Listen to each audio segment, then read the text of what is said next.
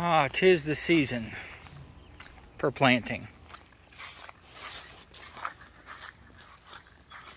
This is what I've got going on. What are we, June 7th or 8th, 2023? They had grapes on sale. Now, I'm no grapeologist, but these are a seedless Lakemont brand. I've got 3 of them. Let's get you some wide angle. Well, that's horrible. There we go. I've got 2 of the Concords, which are a grape, full flavor grape. I think they make wine and grape juice out of that. And then these were like horribly puny. They're Nicaragua. And I'm assuming they're seeded. The Lakemonts are supposed to be seedless.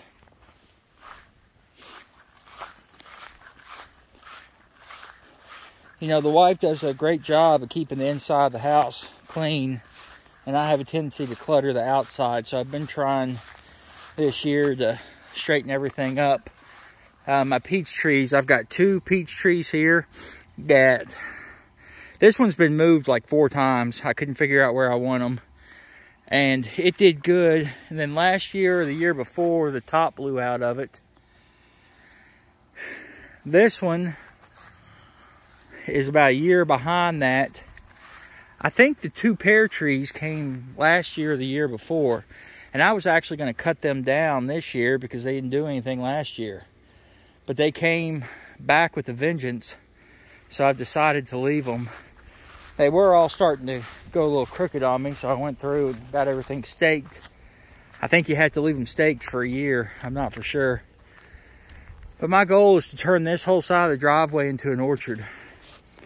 You know, I got 2 pear and 2 peach trees right now, 60 foot of grapes. And my goal is to do 2 fruit trees until I run out of room. I think we're going to do apples next. And I might do 3 of them. Because it gets wider as you come down here. This part's wider than this part up here. So I could theoretically go 4 wide down there. But yeah, it's kind of a dead space of the yard that we don't do anything with. I think it'd be a good little orchard. Maybe eventually even fence it in. I don't know. You can see the piles where I trimmed all these trees up and got all the bases. It's funny, this one right here, I forgot what kind of pear tree this was, but it had another sprout at the bottom, looked like something else. That's why half of it's dead, half of it's not. And the other part was a Bradford pear, which I think are like an invasive, nasty, worthless pear tree. And I'm assuming they use those and then they graft whatever this pear is onto it.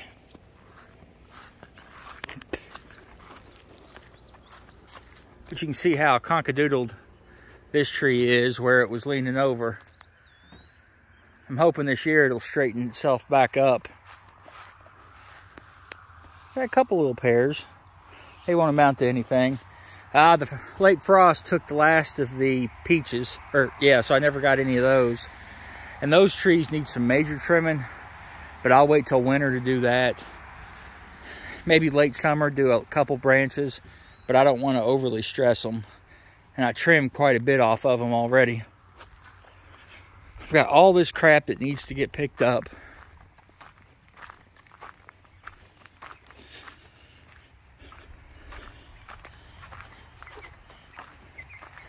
I've got no room for the meat birds. So I decided to put them in the shop.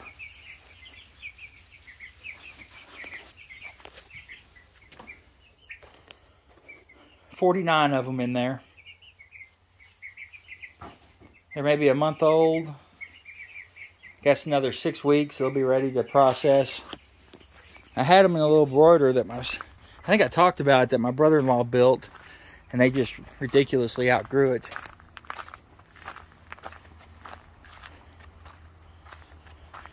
The garden, I didn't do one last year really because Mom died, and I was hurting the years, like 4 years before that, due to the knee injury. This is the first year I really felt like getting out here. So I got 3 watermelons. I've got 1 row of squash, which is going to need to be cut out. I don't think there's anything here. This is loofah. Very dark plant. Got a whole row of Roma tomatoes. These several rows right here, the back 2/3 is corn. The front 2/3 is either, I think, sunflower seeds or a flour mix. I think these are all sunflowers here that are popping up. I don't remember planting beans here, but these look just like these 2 rows of beans. And if you noticed, I went wide on it. I got tired of not having any room. And I've still got that much garden down there that I haven't used. This is all wildflowers. Couple lemon tomatoes. They're just yellow. And cucumbers. I think this is another row of flowers right here. And then maybe some zucchini down there.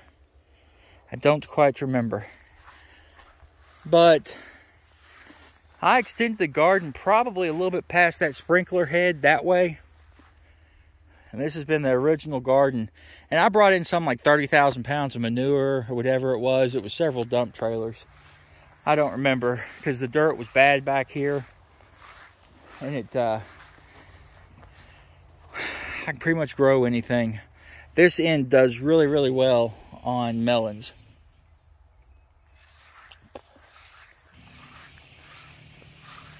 Like I say, I was a week or so or 3 or a month late on getting the garden out. I don't know why the marigolds died.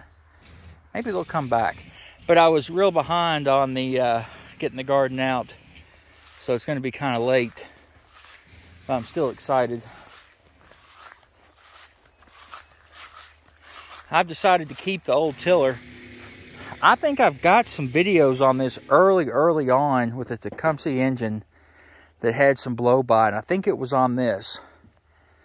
And my grandmother bought this in like 83, 84 for Dad. And I've had it probably 15 years. And the motor finally gave out like 10 years ago. And I put a used cheap one on it. And then last year it went out. That one went out on me. And I went and got a Predator from Harbor Freight. Been really happy with that. Thing starts well.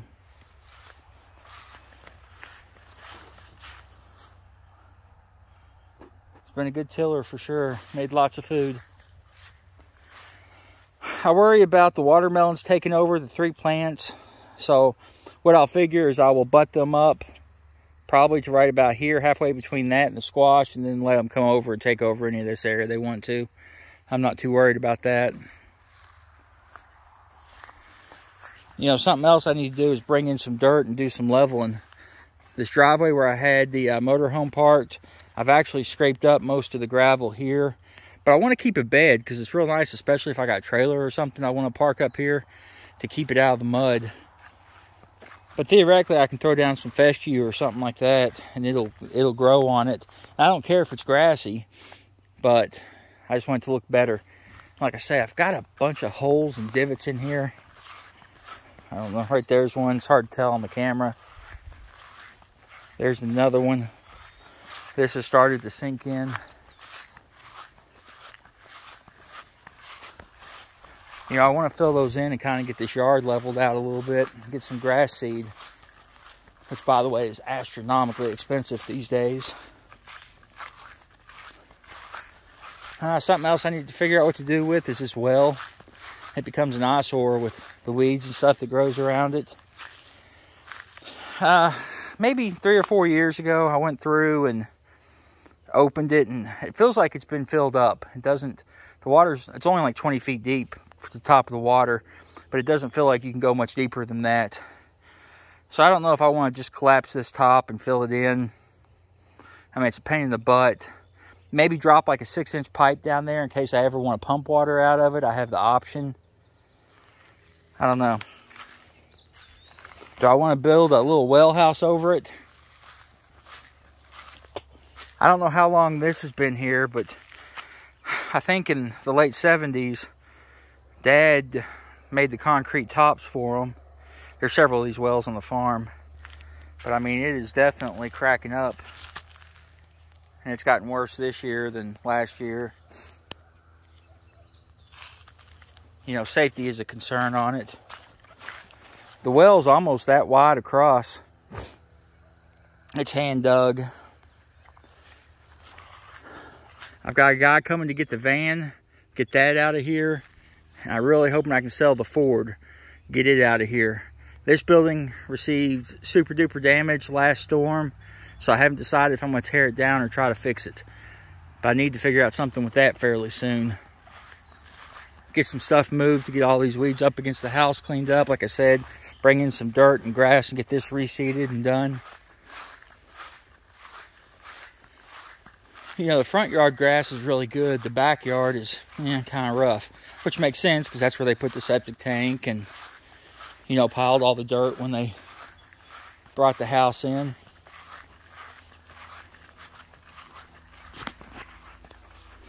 Go down here and get one more view of the orchard. I like calling it the orchard.